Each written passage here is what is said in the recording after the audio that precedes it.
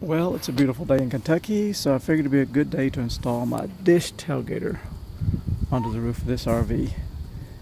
And according to the instructions, this thing's got to be so far away from any obstructions.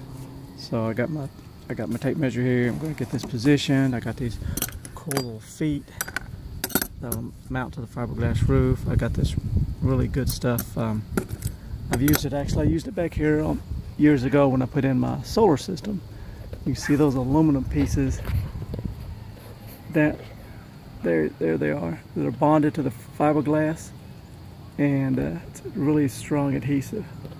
So that's what I'm going to use to adhere these feet to the fiberglass, and they'll bolt to that. Of course I'll put a couple screws in it, but this fiberglass is really thin. So it's mostly just styrofoam, about 5 inches or 6 inches of styrofoam in the center. So you don't want to rely on just that fiberglass to hold something like this on the roof. So we got to do that, and we had the obstruction issues, so I'm getting rid of this piece here. This was the old satellite dish, the old things, the old manual crank-up things. That was a real pain in the butt to get positioned and find a satellite. So I've come up with this cap here, just a sewer pipe cap. And I'm going to fix it up, probably get me some die-core that'll seal it down. So I'm working on that too. So that's kind of today's project, and we'll get started. It's the dang bright on that roof, that sunshine, that fiberglass roof, you can't see nothing. But anyway, here we go, the instructions on this thing. Height of obstruction, my air conditioner is about 15 inches tall, so I need 18 inches from the dish to the satellite, or from the air conditioner to the satellite. I need a distance of 18 inches. So that way, I guess that way the angle of the tiny satellite in here, or the tiny dish in here, will clear and pick up the signal from the satellite. So anyway, so that's what I'll get me some cleaner, start cleaning on the roof and try to get things sealed. Oh, and by the way, you may be wondering about these mounting feet I'm using for the dish tailgater. The part number is MB600. Got them on Amazon. I think there's 18 or 19 bucks for these feet. Really makes it nice to put them on the roof of the RV. And you want to remember, these come with rubber feet, but they warn you for some reason they don't want you to put the rubber feet on if you're installing it onto your roof. Don't know exactly why, but I noticed that was in the little. So, but there you go. I've got these put down just momentarily, so because I lined this up, had it on there. It's always hard to do stuff with one hand. Carefully made my measurements, and I've got my plate screwed down, and I found out it takes a really thin wall deep well socket to get these screws tightened up, these nuts. So I'm gonna have to pick, I don't have one in my arsenal of tools, so I get to run and pick up some new sockets so I get that in there.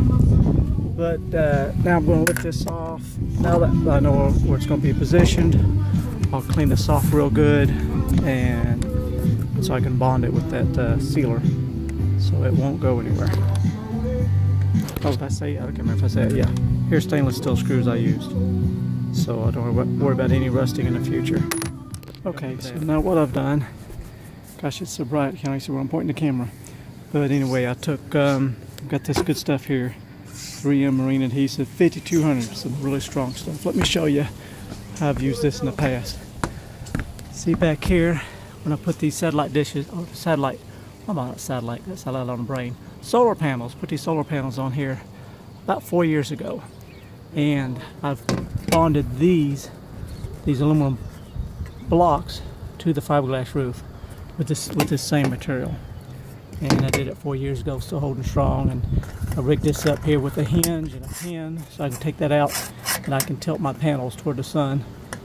We're in a spot out west somewhere and we need some extra juice. So that's why I made it that way. Anyway, all right, so back to this project.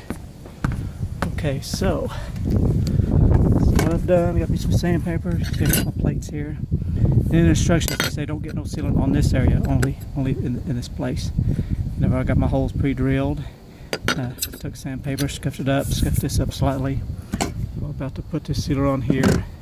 I'll put these in place. Then once I do that, it won't be going nowhere for a long time. Then we'll put a little sealant in these holes here. That's where the old bracket was, where the old dish used to come down and land on. And also they warn about keeping these drain holes clear. You got like 4, 5 drain holes in the bottom of this thing, and because you know those things are probably going to condensate and sweat sometimes, and so it gets that moisture out of them. So you want to be careful, make sure they'll stay clear. All right, so let's get this little plates down, but they're loose. I haven't screwed them down yet. Each one just sitting there because I'm going to set the dish on it first before I screw anything down, so I know everything's lined up. It's not a work of art, but that should do. So I'll flip this over, put some screws in it, and ooze out just a little bit, and we should be good. I've got all the screws down, and you can see how it's oozed out just a little bit around the edges. Looks good. You know, this is just sitting on here loosely right now, so I'll let that cure for the night. And because I got to go buy me a special thin wall socket that'll fit this, get that down there and tighten up those screws. So be making a trip to Harbor Freight, it looks like. And then I got to finish working on this project here to get this cap, because I'm also going to come back with Dicor self-leveling roof putty. I'll put over top of these screws. It'll level, well, same as this material here. It's self-leveling Dicor. That's been on here since they built the RV in 2005. Really good stuff. It stays soft. I'll put that on top of the screw heads, and we should be good shape, and everything will stay nice and dry. That's what we're getting down to the final stage. Because I wanted to eliminate this big goofy thing sticking up, didn't want it to block my signal. Didn't like the way it looked anyway.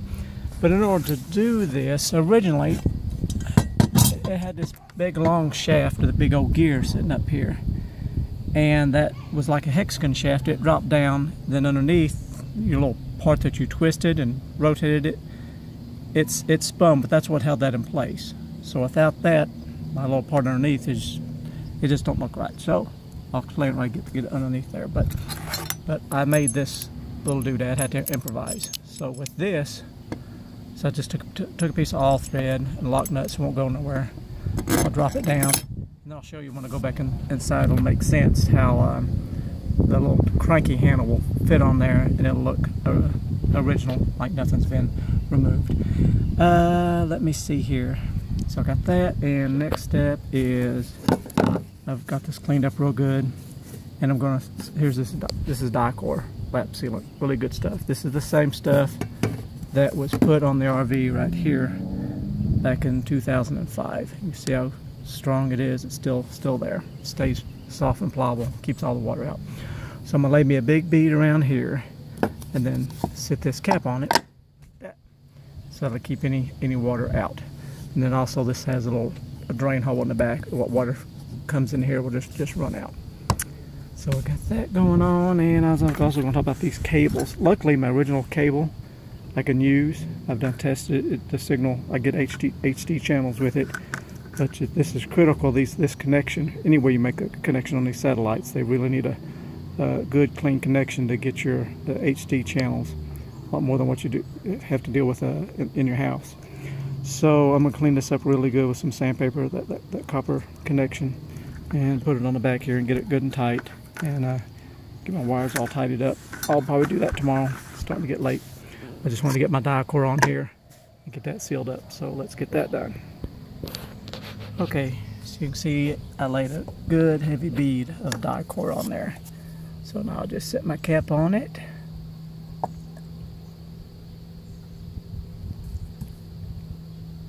Squish it down.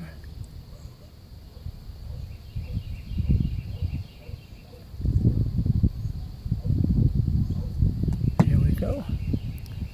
Now that stuff will cure and be there for a long time.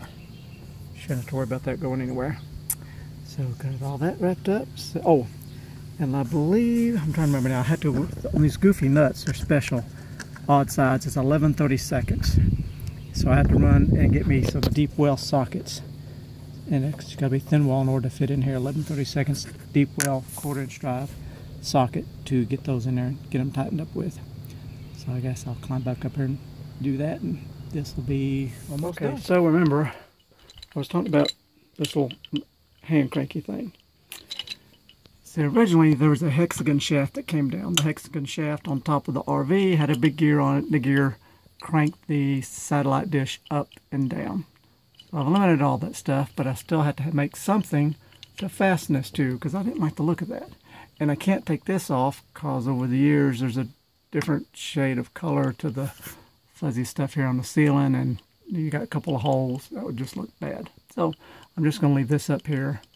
And but because my all thread, you can see there's a little bit of clearance. I just pushed about a 1/4 inch, and I'm hitting that cap. And by the way, that cap was a 4-inch sewer drain pipe cap.